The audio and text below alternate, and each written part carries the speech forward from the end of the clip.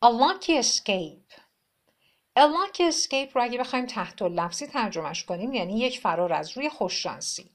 اما یه اصطلاح براش تو فارسی هست، میگیم قصر در رفتن.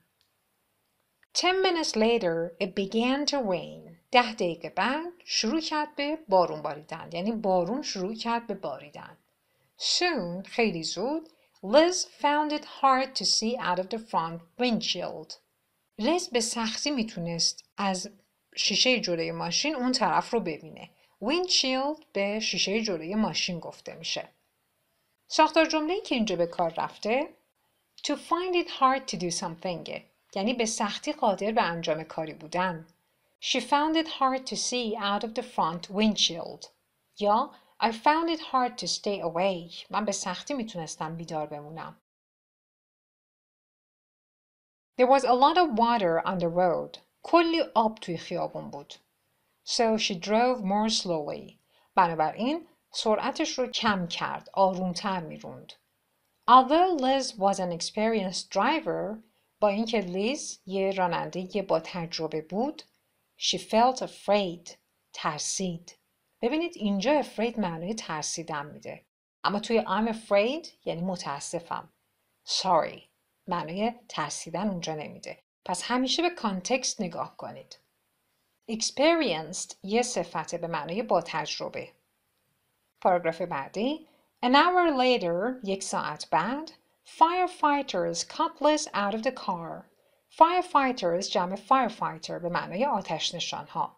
آتش نشانها تیکه های ماشین رو بریدن و لیز رو از اتومبیل آوردن بیرون. To cut somebody out of some place. یعنی وقتی یکی یه جایی گرفتار میشه، مثلا طنابی یا پارچه‌ای چیزی محکم دورش پیچیده و نمیتونه از اونجا بیاد بیرون، شما با بریدن چیزهای مختلفی که دورش هست میکشیدش بیرون. این رو میگن cut somebody out of a place. She went to the hospital. رفت به بیمارستان. But the doctors sent her home. اما دکترها برگردوندنش یا فرستادنش خونه. Because چون که she didn't have any serious injuries. برای اینکه هیچ آسیب جدی ندیده بود. Injuries جمع injury هست. ببینید با y نوشته میشه. اما وقتی s جمع میگیره yش تبدیل به ie میشه. به دیکته دقت کنید. Her head was fine and she only had a few cuts and bruises. سرش خوب بود، مشکلی نداشت. Her head was fine and مشکلی نداشت. And she only had a few cuts and bruises. فقط یه بخشی از بدنش بریدگی و بروز بود. cuts جمع cuts به معنای بریدگیه. bruises جمع bruise به معنای کبودی. پس فقط یه بخشی از بدنش بریدگی و کبودی داشت. Her son went to collect the groceries from the car. پسرش رفت که groceries جمع grocery باز هم با y نوشته میشه. وقتی s جمع بهش اضافه میشه y تبدیل به ie میشه. پسرش رفته بود خریدای این خانم رو از توی ماشین جمع کنه. collect جمع کردنه. groceries به چی گفته میشه؟ به غذایی که از سوپرمارکت میخرید. grocery store به فروشگاهی گفته میشه که عمدتاً غذا میفروشه. حالا به صورت سبزیجات، میوه‌جات، کنسرو و نون و انواع غذاهای مختلف یا نوشیدنی. And gave the loaf of bread to his mother. و نون رو داد به مامانش. loaf of bread به چی میگن؟ به این میگن a loaf of bread. ترجمه میکنیم تو فارسی یه قرص نون. ولی خب نون لزوما شکل قرص و گرد مانند نیست که بگیم یه قرص نون. اگه به این شکل هم باشه میگیم a loaf of bread. به این شکل هم باشه میگیم a loaf of bread. هر کدوم از اینها a loaf of bread هستن. پس bread به معنای نون شمرده نمیشه. میتونیم بگیم some bread، مقداری نون.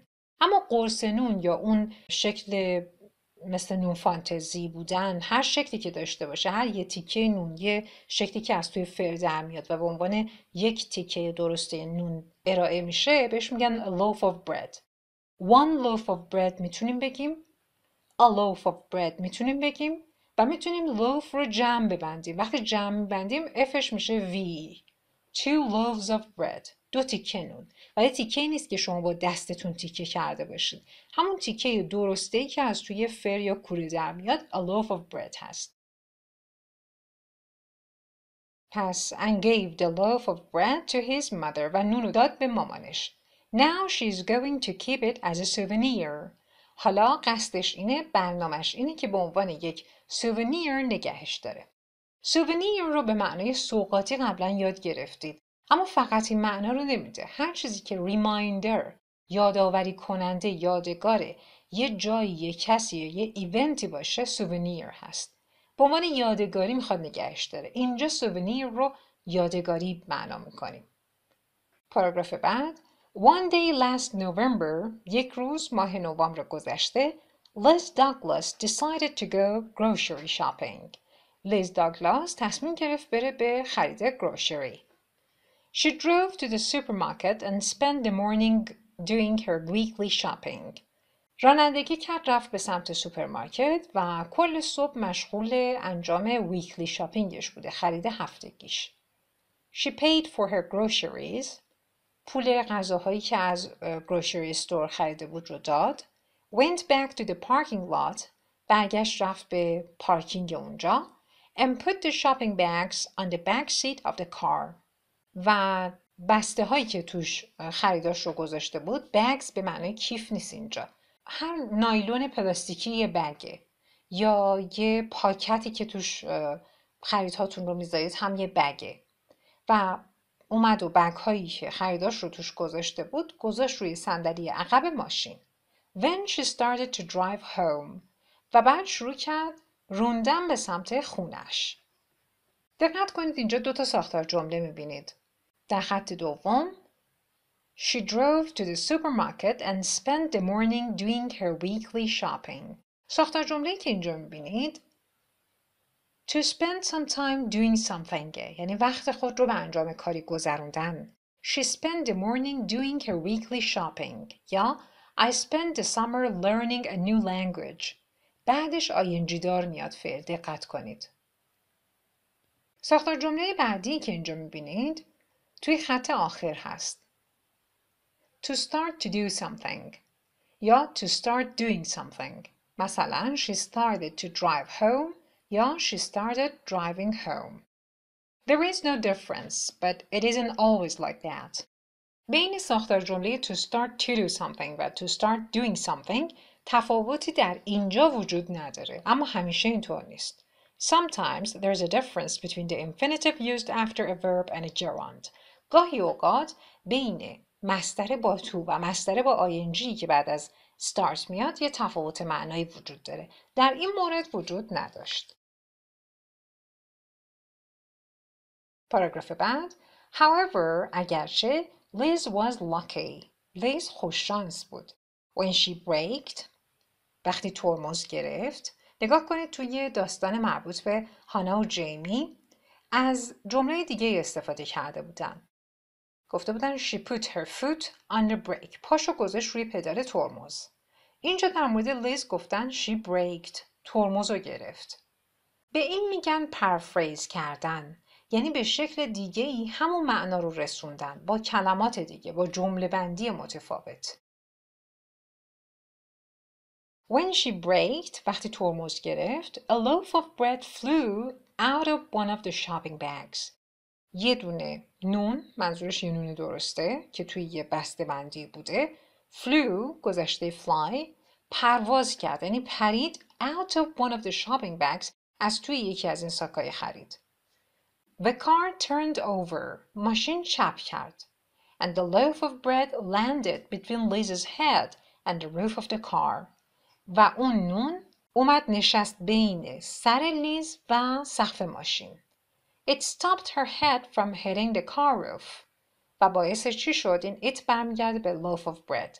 اون نون مانع از این شد که سر لیز برخورد بکنه به سقف ماشین، چون ماشین چپ کرده بود، برعکس شده بود. پاراگراف بعد. Suddenly, ناگهان, she lost control of the car. کنترل ماشین رو از دست داد. She saw a telephone pole in front of her and braked. Telephone pole یا utility pole به این تیرای چراغ برق گفته میشه. حالا برای تلفن پول هست یا برای هر استفاده دیگه ای.